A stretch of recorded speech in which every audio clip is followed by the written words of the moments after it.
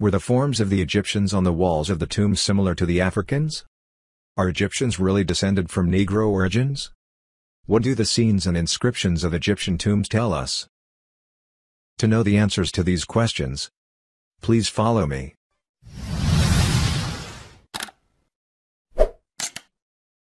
I'm Nazi Suleiman, an Egyptian archaeologist. I'm going to tell you more about Afrocentric. Please stay with me. Around 2270 BC, King Pepi II, nicknamed Neferka-Ra, ascended the throne of Egypt, and the star traveler Meko shone with him. Meko was the ruler of Elephantine and was interested in trade matters in the country of Kush and owed it for the benefit of King Pepi II, and on one of his commercial trips he was killed by the Kushites. The news reached his son Sipni, who was horrified by the news of his father's death and the seizure of his body by the Kushites. Sani went out to the south towards the country of Kush in search of his father's body until he found it and had to pay the price of money in order to take his father's body to his grave at the Qbat el-Hawa. At the end of the 17th dynasty and the beginning of the 18th dynasty, the Egyptian conflict with the Hyksos drew the features of the end. During that period, the military commander, Ahmose ibn Abana, left us his biography on the walls of his tomb in El-Kab. Ahmose ibn Abana did not complete the inscriptions of his tomb, and his grandson Pahara completed them. The inscriptions of the tomb of Ahmose ibn Abana tell us chapters of the Egyptians' battles against the Hyksos in what is known as the War of Liberation. The inscriptions of his tomb also tell us about the role of the Kushites in helping the Hyksos and the extent of their helping hand and sending spies to spy on the Egyptian army. In about 1450 BC, one of the greatest kings in the world ever ascended the throne of Egypt. Rather, he is indeed the greatest of them. He is Thutmose III. During that period, the star of the minister Rachmi-Ra, one of the most prominent figures in the New Kingdom, appeared. Rachmi-Ra occupied the viziership under Thutmose III and remained there in turn until the first part of the reign of Amenhotep II. His tomb in Sheikhabad el-Karni is historically important for its pictorial quality, especially in the texts it contains, which explain the various functions and responsibilities of the vizier as well as his duties. But the most important thing in this tomb is the scenes of paying taxes from Egyptian cities, as well as paying tribute from foreign countries. The scenes of the tomb did not gather Egyptian officials and foreign delegations on one wall, but rather separated them completely.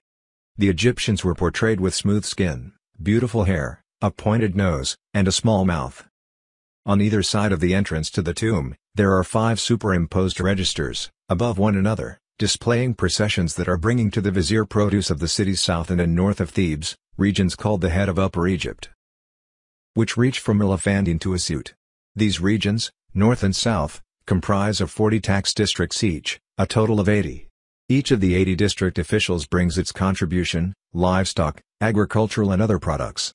The introductory text says, checking the accounts. The accounts of the vizier's office of the South City. The accounts are opposite the mayors and district chiefs and local councillors, and heads of police prefectures and their scribes and cadastral scribes which are in the head of Upper Egypt from Elephantine and fortress of Biga. These scenes explain to us the collection of taxes from Egyptian regions and cities. Thutmose III, a conquering king, greatly expanded the borders of Egypt. Egyptian painters reproduced these strangers on the walls of their chapels, highlighting their characteristics, sometimes even to a caricature. The parade in the chapel of Rachmi-Ra commemorates an annual ceremony at which foreign nations' contributions are presented to Pharaoh in the presence of his vizier, who will be responsible for recording and storing them. The Kushites and their neighboring cities were painted with thick lips, coarse hair, and a dark black color, unlike the Syrians, Canaanites, and other cities depicted on the same wall. Their tribute bearers are black, have frizzy hair and are wearing little skin loincloths. 6 Kushites are wearing fly pendants suspended around their necks, very different in their general shape from Egyptian fly pendants of the same time period. Accompanying text, coming in peace by the great of southern countries, bending, touching the ground with their foreheads, bringing their tribute to the place where His Majesty is found, in order for him to give them the breath of life. Register 5, scenes of the Kushite and Syrian captives are depicted. These are both prisoners and hostages. In particular, Pharaoh required the sons of the high dignitaries of the conquered countries to be sent to his court, which calmed down tendencies to revolt. Moreover, these children received an education in Egypt and could be powerful supporters after returning to their own countries. Through the pictures, we notice the accuracy of the ancient Egyptian artist in depicting the scenes of the Kushites and the Syrians and the features of each of them. and in a tomb of Amenhotep, surnamed Hui no Tt40 is in the Theban necropolis. This is one of very few tombs datable with certainty to the reign of Tutankhamun. The owner is called Amenhotep, but prefers to be called the most familiar diminutive of Hui. He undertakes the very important function of king's son of Kush, overseer of the southern countries. The tomb of Hui is one of our major sources for understanding the functions of a viceroy. The scenes showing presentation of the tribute to the sovereign are exceptional examples of such work and created the reputation of this monument.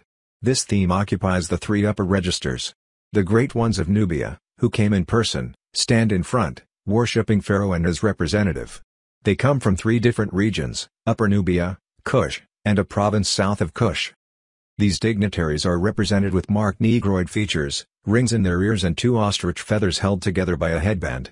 Their clothes, with a red sash and a feline skin on the back. It seems that the ancient Egyptian artist has left us the best answer that can be said to the Afrocentric, and this answer is summarized in saying, "There is no place for you here." Dr. Nazi Suleiman was with you. Thank you for listening. And I wish you a happy day. I hope to meet in another video tomorrow.